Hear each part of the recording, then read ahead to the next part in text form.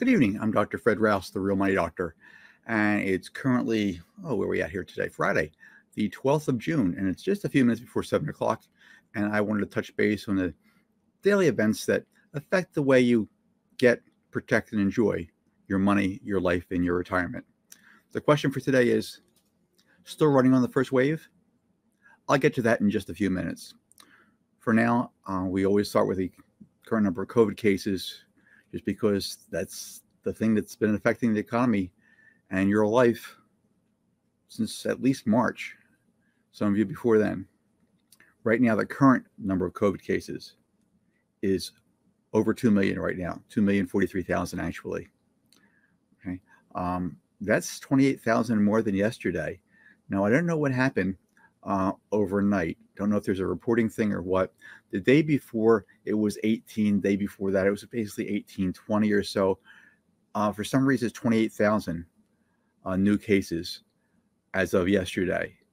So I don't know what's going on with that. We'll have to take a peek at that and see if those numbers change over the weekend. The deaths right now are 114,000 deaths,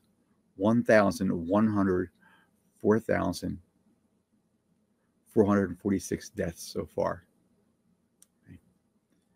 A lot of people have died.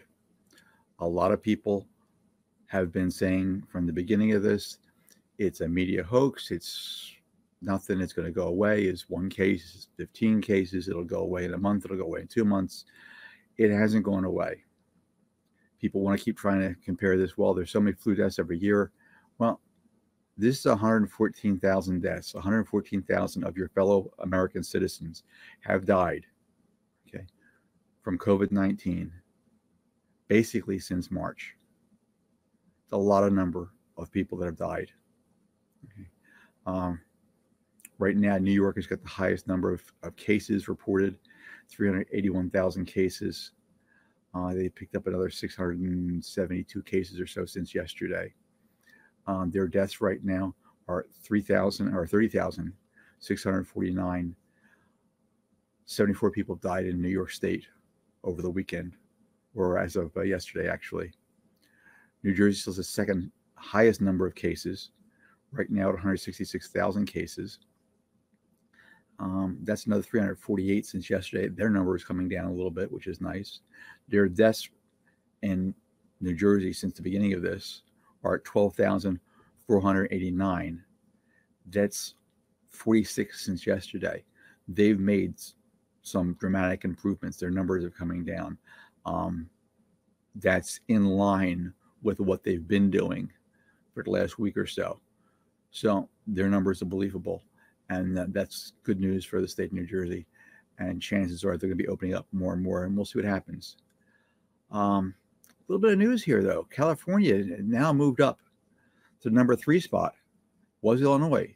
However, California's got the number 3 spot right now. They're getting more cases. Again, as people reopen, you're going to see some more cases because people aren't doing what they're supposed to be doing. They're not doing social distancing and not wearing the masks. So California's at the number 3 spot. Illinois is at number 4. Massachusetts is at number 5. Pennsylvania remains at number 6. Texas is at 7. Florida, however, made some changes. Florida is now number 8. What a surprise. Okay. We'll get to that in just a couple minutes, too. Michigan is number 9, and the top 10 round out with Maryland. Now, the deaths in all the states, okay, on the coasts really have been decreasing. New Jersey and New York specifically. They were hit the hardest, had the highest number of cases, still the highest number of cases, had the highest number of deaths most likely. Also, I haven't looked at those in relation to everybody else, but their numbers are coming down. They've went out of their way. And if you're a resident of New Jersey or New York, you weren't happy with the way the shutdown happened, but it saved lives. And that's what the governor's there to do, to save lives, basically. Now, the number of cases are still rising, in strange parts of the country that you wouldn't expect normally. I touched base on a number of those cases, or a number of states yesterday. Again, these are states that, basically blew things off because they had a low population to begin with. They weren't anywhere near the coast. They weren't getting tons of travelers through them. And they felt safe. And a lot of these people felt that it's just the media. It's a big hoax. Well, their numbers are going up right now. Okay. And as all the states have reopened to some degree. Again, I mentioned 7 of them yesterday that didn't actually close completely. Okay. But all the states are reopening to some degree. And there's still no treatment. There's still no chance for a vaccine that's going to be widespread use before the year is out. It's just not going to happen. Now, there is still news on the money front. And that's important stuff because it affects you on pretty much a daily basis. And the Dow made a bit of a comeback today. And you might not think that Dow affects you, but it does in some strange, perverse way. Chances are you've got money somewhere in a mutual fund, an IRA or 401k, something, your own account. Very few people, my level of people, 0 to 6 employees, select individuals, people making basically under $500,000 a year or so. Okay, those people don't routinely have individual stocks. Some of them have a couple shares here and there, but that's not the bulk of their investment. If they manage to save any money at all, most of their money is in some type of a mutual fund. And the mutual funds are individual companies, and they're all respond to the stock market. They're all in the stock market. Now, Dow made a little bit of a comeback today. Now, despite what the analysts say, okay, there's generally really no rhyme or reason to why the market does what the market does. These analysts are paid tons of dollars. You're talking multiple 6 figures, mid 6 figures, easy for a lot of these guys or gals. And you can get a dozen of them, and they say one thing. And if you look around just a little bit, not really, really hard, just a little bit, you'll get another dozen who say the complete opposite. And it really makes it really difficult for people on my level to figure out what the hell's going on in the market. What am I supposed to do? And they try and research various stocks, and you'll see tons of things on TV, tons of commercials. Trade stocks, it's easy. We give you all these tools. And cut me a break. Okay. Those tools are useless to most people. They're just more lights and buttons there to get people to suck in, to buy more stocks, to trade more stocks. So the companies that are trading them make commission. They don't care whether they make money or not. They really don't care. Okay. They're in it for the commission. And their advertising, is just to suck you in. So it's hard to really research companies and find the good opportunities if they really exist at all. And these analysts are doing these things, and they're looking for companies and looking for this and looking for the other. And if you've ever had a managed account, okay, you ever paid somebody to manage your account, you found out over time, sometimes not that long, that they ended up doing worse than the market did. That's not a surprise. You could pretty much throw darts at a dartboard and over a period of time do as well or better than most of these analysts. I mean, they get a stock here, a year here, they're really good. But for the most part, over time, okay, they don't do any better than the market does. Most of the time, they do a little bit worse. Now, it's really interesting. The Federal Reserve has been doing things this past week, and Wednesday, I think, they said they're going to hold the benchmark interest rates at near zero through 2022 to try and help the economy recover. And that's a nice thing. And we've been hit pretty hard. And the central bankers, along with that, okay, did a projection on Wednesday that the economy is going to shrink 6.5% in 2020. That's not particularly good news. Now, with millions of people out of work and a growing number of Americans feeling severely cash-strapped, historical low borrowing rates means more loans and cheaper loans, if you can actually get them. Credit card rates are down to a 4-year low. I talked about that yesterday. However, the U.S. is in a recession.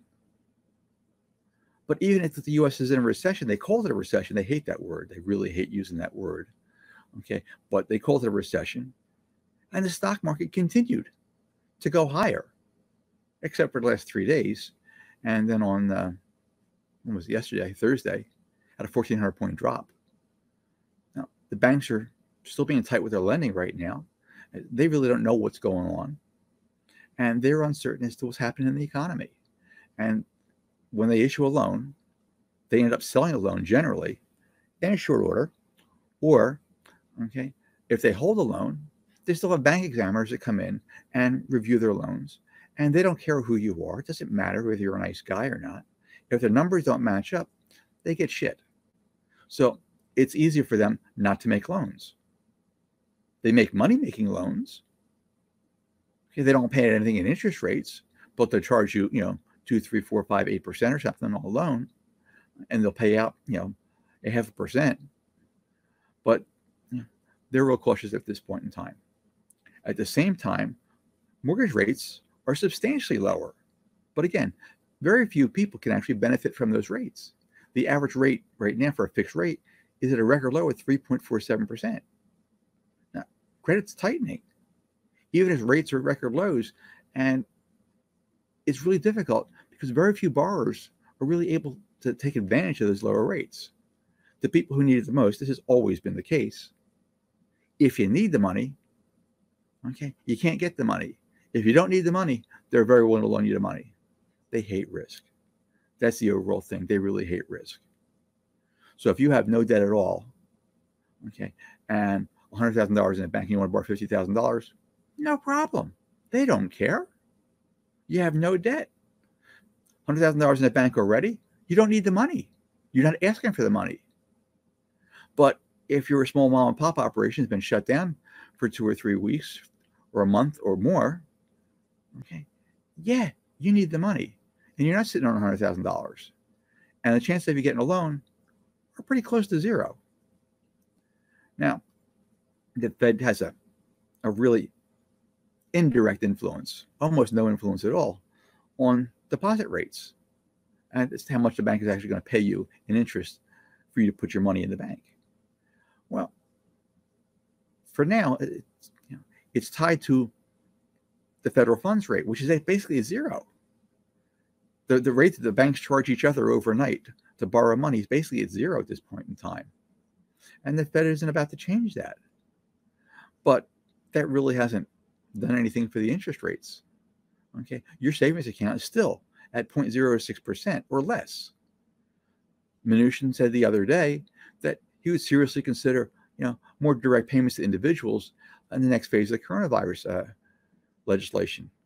Well, that's really great, okay, because he negotiates directly with people in the House and the Congress.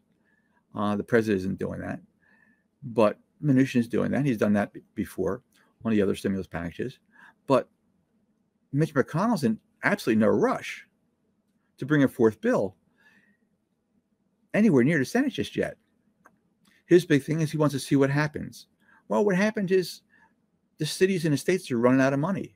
The mom and pops that wanted the money, that needed the money, didn't get it. And lo and behold, okay, this was the problem with the initial bill that was fought so hard for. They wanted disclosure. They wanted everybody to know who got the money. What a surprise. They're not letting people know who got a lot of that money still. Okay, somebody's thumbing their nose at Congress. What a surprise. Now, the question for today is, are we still running on the first wave? Now, to help curb the spread of coronavirus, the U.S. basically shut down in the middle of March. They shut down retail stores. They shut down restaurants. Public spaces were closed to prevent gatherings of people. And everyone was pretty much asked to stay and shelter in place as much as possible. And if you went out, you wore a mask. Okay. Recently, businesses have reopened, and states have started to lift a lot of those restrictions. They've lifted those lockdown orders. Texas reported over 2,500 new coronavirus cases just on Wednesday. Okay. The highest reported in a single day by far since the pandemic actually started. Now, the number of Texans that are currently admitted to hospitals for coronavirus climbed to a new record for the third straight day as a state which has the fastest most aggressive reopening timelines in the entire nation, has seen a surge of infections in the last 2 weeks after Memorial Day. 2,500 cases. 2,500 cases have been reported by the Texas Department of Health. And Wednesday, it's 28% higher than any other day since the pandemic actually began, far surpassing the old record of 1,900 cases on May 31st. Now, according to the Texas Department of Health, there were 2,153 patients hospitalized with coronavirus on Wednesday. Hospitalized patients, surpassing the record set each of the past 2 days, as well as ahead of the old record of 188 cases, 1,888 cases that were recorded back on May 5. Okay, their numbers are going up big time. Now, the positive test rate, which official states have used as a key figure moving forward to reopening, has also gradually risen over the past 2 weeks. And remember, when they were doing all these things originally down in DC, the president came on every day, and Fauci and the rest of the board came on and telling you what was going on. And the president himself announced, oh yeah, you should have a 7-day declining number of cases before you start to reopen. The cases are picking up, folks. Okay, the 7-day average for tests coming back positive reached its highest rate since mid-April this past week, and is now above 6%, a threshold that the public health officials said that they'd like to see things remain below. Texas entered phase 3 of its reopening last week, and its restaurants will be able to operate at basically 75% capacity starting today. The state continues its aggressive reopening, while seeming to ignore the White House guidelines that says the states need to see a downward trend in either new cases or the infection rate to move forward with reopening. Okay, that has not happened. Now, Texas Governor Greg Abbott has said several times in the past that the state should expect to see an increase in infections as testing ramps up. Okay, but that's not going to explain what's happening in the rise in the hospitalizations. And we'll get to the increase in testing and what that really means in just a couple minutes. Okay, but it doesn't really affect the number of hospitalizations. Why are there increase in hospitalizations? Okay, even despite the positive test, if you want to ignore the test, that's fine. But look at the number of hospitalizations that are still happening. In terms of new infections, okay, is what he said. In part, they're attributed to activities surrounding Memorial Day, such as gatherings where protective behaviors have been sort of lax. Now, it's Rebecca Fisher. She's an epidemiologist at Texas A&M School of Public Health, and she told the Texas Tribune that. Texas is not, however, alone in seeing a jump in cases in the last few days. Now, over a dozen states across the U.S., including California, again, they've hit number 2 now. They were number 2 before. They hit number 2 this week. Okay, have also had a concerning rise. Now, Abbott said in the past that if a state appeared to be going in the wrong direction, there might be some delays in reopenings. But that doesn't seem to be the case so far with the rise in hospitalization. A spokesman for the government told the State Tribune, it's a local Texas paper there, that this is far from a capacity crisis. Okay, they're saying, well, if every Texan who actually needs access to a hospital bed will have access to a hospital bed. Well, is that sort of missing the point here just a little bit? I'm glad if they need a bed, they're going to get one. Okay, we heard this line before, if you need a test, you can get a test. Okay, that didn't happen. Maybe they have enough beds. I don't know. But they do have an increase in hospitalizations. And they're pushing to reopen the state even more. Now, even with the 7-day average, okay, for new cases rising above 1,000, new cases reported, per day in late May, they're now over 1,500 right now. There were 1,000 in late May. Now they're over 1,500. Okay. The number of deaths from coronavirus in the state has been relatively stable since mid-May, staying about in the low mid-20s per day. However, the number you can't hide in any way, shape, or form is 42%. That's how much hospitalizations have increased in Texas since Memorial Day. 42% increase in hospitalizations. Now, Florida is also making the news. Okay, they moved up a spot. What a surprise. Their latest daily case count being the highest it's been since the outbreak began. It's, nearly a 30% increase from Wednesday, which saw around 1,200 new infections. Thursday daily case count also marks nearly a 70% increase on the figure reported since the state's reopening on May 5, when 542 cases were actually recorded. Now, the Florida daily case count has surpassed 1,000 6 times in the past 7 days, according to data compiled by Johns Hopkins University. And that's been the gold standard of who's collecting data these days. Now, the state has a 7-day rolling average for daily cases has been increasing mostly since May 28.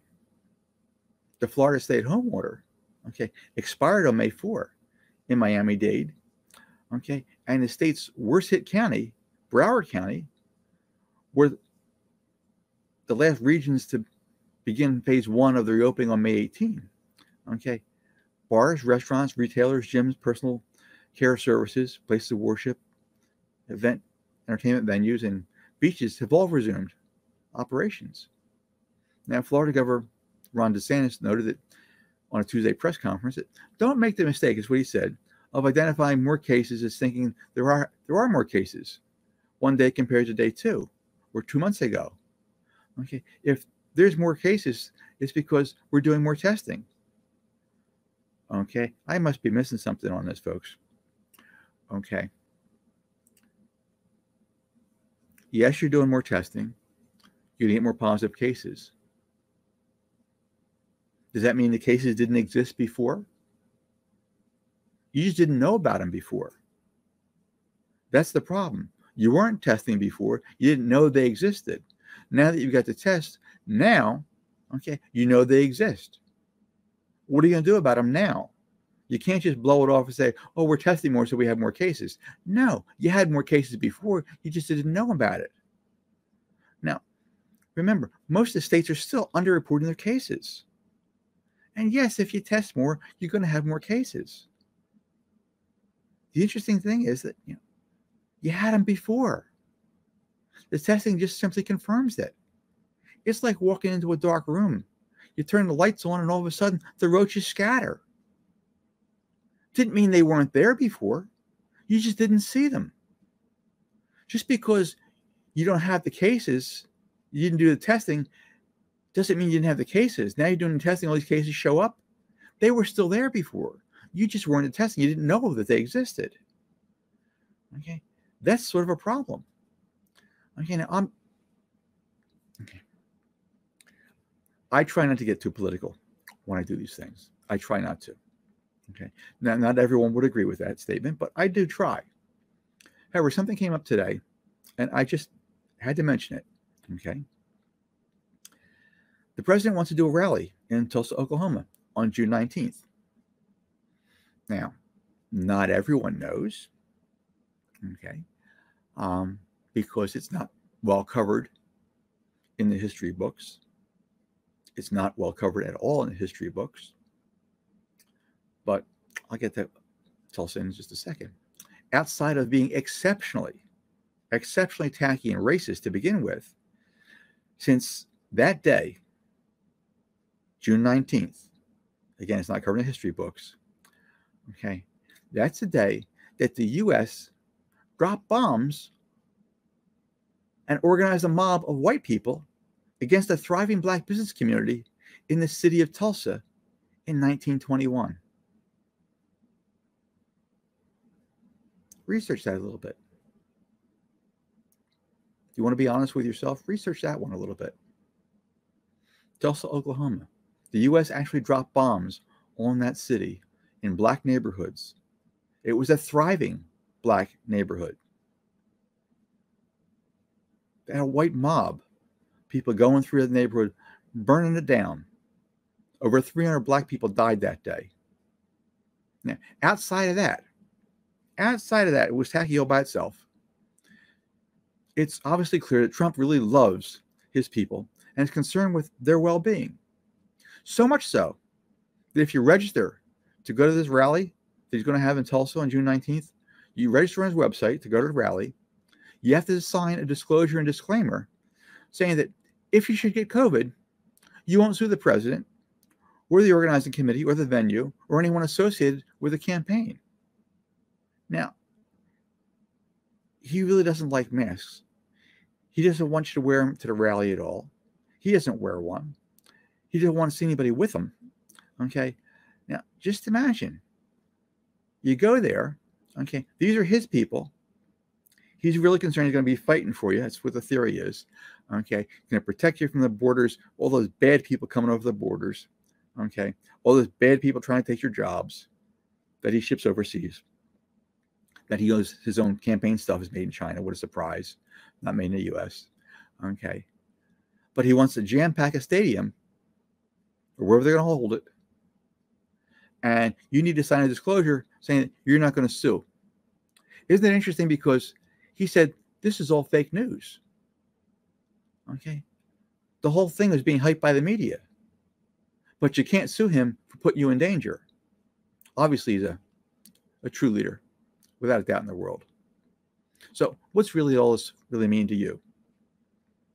As you can see, more and more states continue to open parts of their economy and getting a glimpse of what it looks like in a new, not quite yet, so COVID post environment. Not quite finished yet.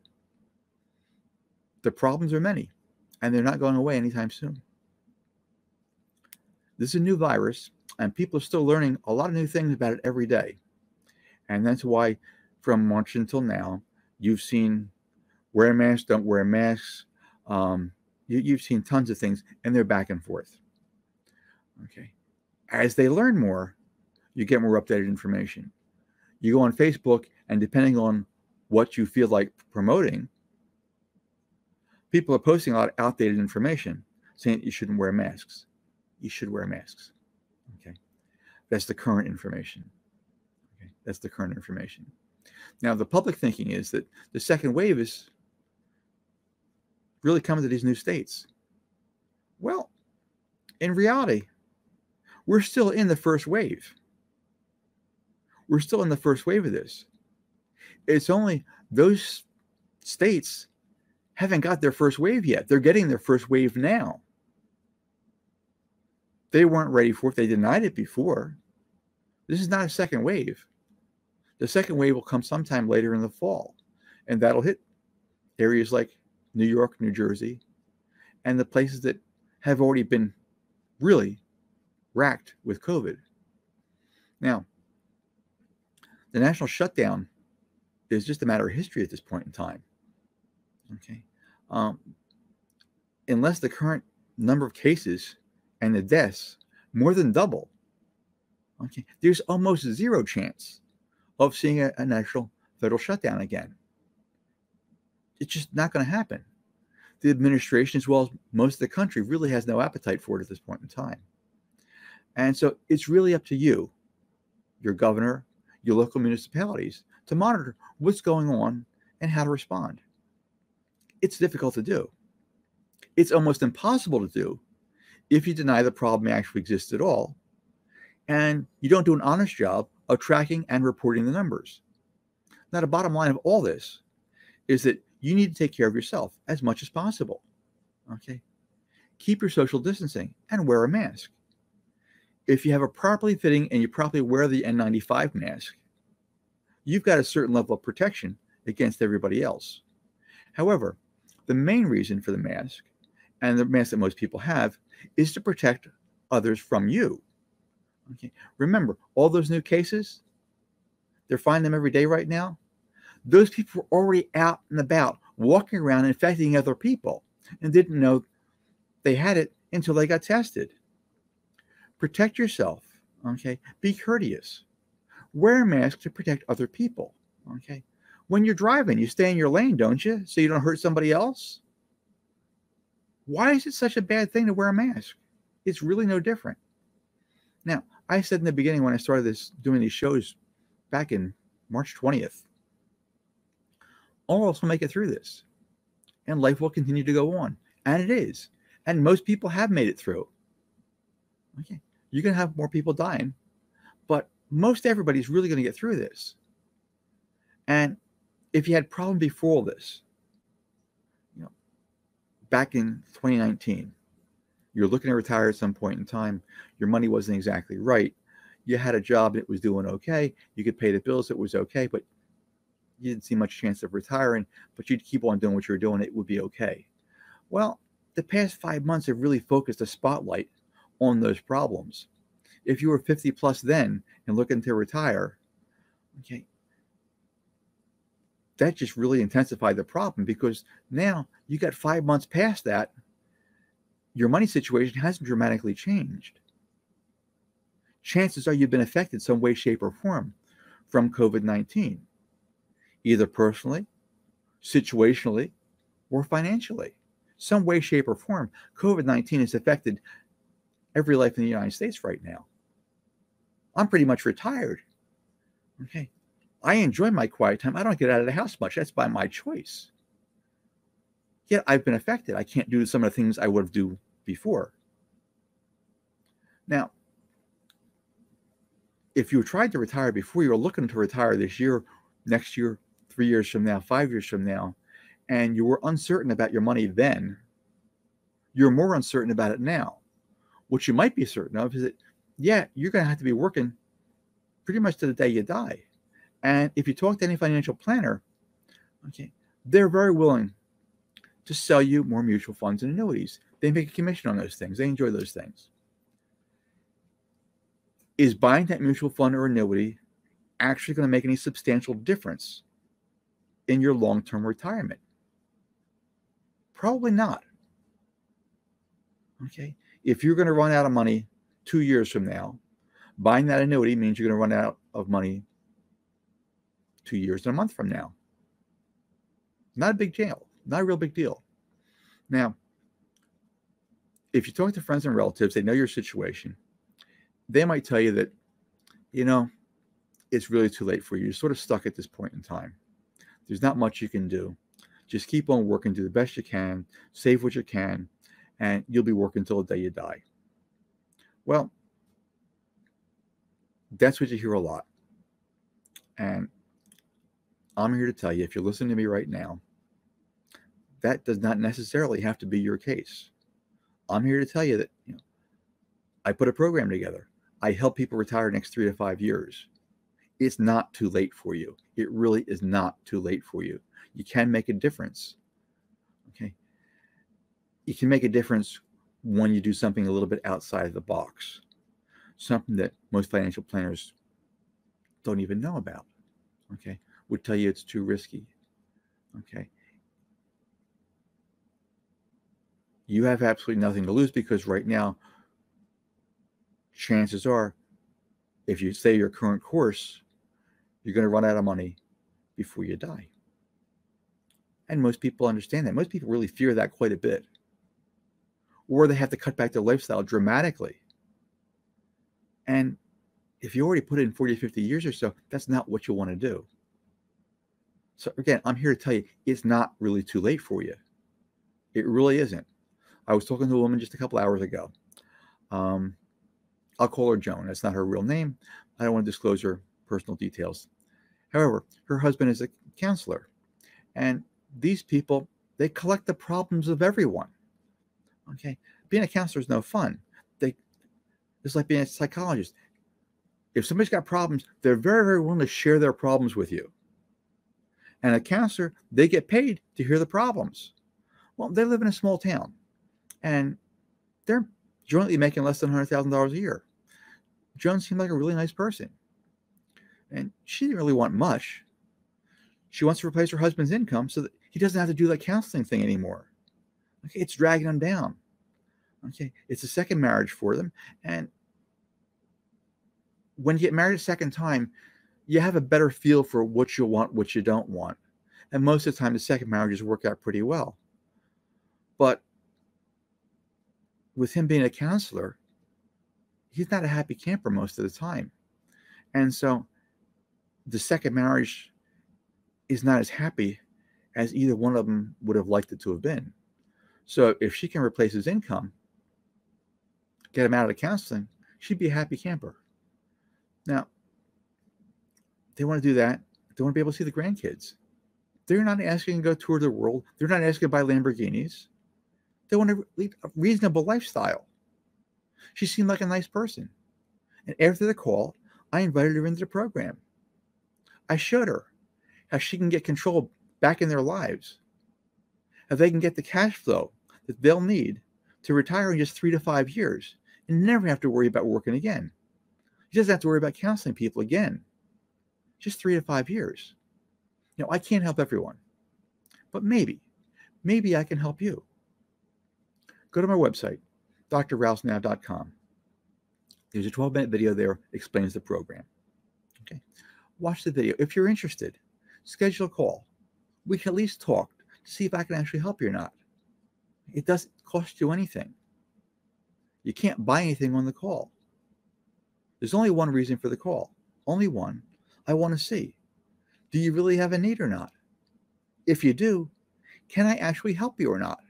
And third, do I think that, after we get together, do I think we can actually work together or not? That's the only reason for the call. So go to drrousenow.com, take a peek at the video, see what you think, and let me know. I'd like to help if I can. But again, I'm retired. I can't help everybody. But that's a good start to see what you can do to take control of your life for you. Now, I'm Dr. Fred Rouse. I'm the Real Money Doctor. Okay? My only goal is to help you get, protect, and enjoy your money, your life, and your retirement. I appreciate spending some time with you tonight. This is definitely a labor of love for me. It takes me 4 or 5 hours to get this show together, but I enjoy getting the word out and helping as much as I can. Like and share the video. Okay, I'll be posting this on my YouTube channel, The Real Money Doctor, tomorrow morning, and like and share it there. Yeah, I look forward to spending some more time with you. And again, we'll get together on Monday, hopefully around 7 o'clock. I hope to see you then. Thank you.